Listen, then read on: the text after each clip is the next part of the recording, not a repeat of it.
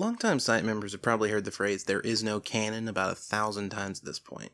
It's possible that even casual SCP fans and readers have heard the same thing, but again and again, even after I created a whole video on the topic, in comments for future videos and comments on articles that I've written on the wiki, I see people missing the point of that phrase. So today, we're going to talk about why you're wrong about how the SCP Wiki works.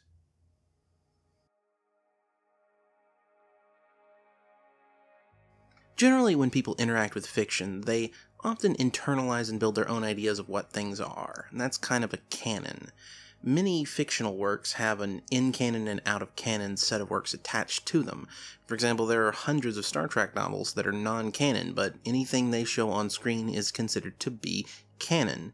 Well, except for one episode of Voyager, but I digress. And Star Wars took a completely different path for years and made almost all of the books and games and pretty much everything else made around the film content canon to the films as well. That didn't last once Disney took over.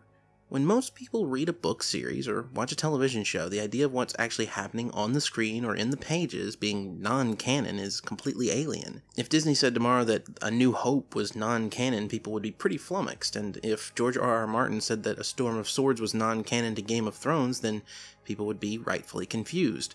Which is probably why it's hard to approach the concept of there is no canon on the SCP Wiki. But what does it really mean? Well, first of all, that phrase is itself kind of misleading, which may be why people have difficulty understanding it. There is a baseline canon of sorts. It's just very, very basic. There is an organization called the SCP Foundation, and it keeps anomalies in containment and out of view of the rest of the world. But that's about it. Beyond that, there's very little that's true for all works, and that wasn't always true, which is also contributing, I think, to people not understanding it. The site up until mid-2010 was really very much an interconnected, large canon. You can see it very clearly in the earliest of SCP works, and again, I think that may be why new readers have trouble understanding it, since those early works are what they've mostly read the most of. Major SCPs show up in testing logs for other SCPs. Tales where multiple SCPs are featured players are prevalent, and the Doctors obviously work together quite often. But then something changed. In June of 2010, one of the site's biggest, earliest contributors kind of had a hissy fit about getting banned, and they demanded that all of their works be taken down.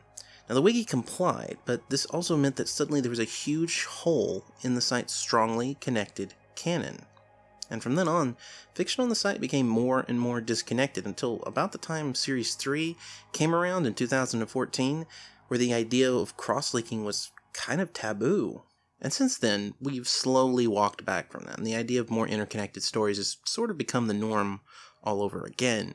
But it should be noted that there are canons on the wiki as well, and these are explicitly interconnected stories, usually with a basic premise that changes something about the baseline canon. Broken Masquerade has an SCP Foundation that no longer keeps things secret from the public. Unfounded features a universe where the Foundation never existed. And there are many, many, many more canons, so outside of those, it's probably more accurate to say that there are infinite canons, rather than there is no canon. And there's a good reason for saying it that way, because each individual article or tale takes place in its own universe. And that goes for all 5,000 or 6,000 articles on the wiki. You can choose when writing to connect it to something else, but that doesn't change the thing you're connecting to. The best example of this from my own works was a collaboration I did with SCP Illustrated about the termination of SCP-096, and people on that video, and on the article, because I posted it on the wiki, called it fanfiction and non-canon, which betrays a basic misunderstanding of how the site works. There are plenty of people who could be writing stories in SCPs and GOI documents in a world where SCP-096 doesn't exist at all, much less gets killed that way.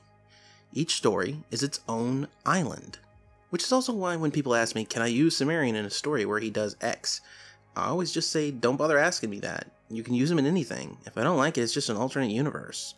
And if you're new to the wiki, this is among the very first lessons you need to learn, because it's not a limiting thing, it's very, very freeing. You can always write an interconnected story if you want, but it's not the default setting for SCP writing.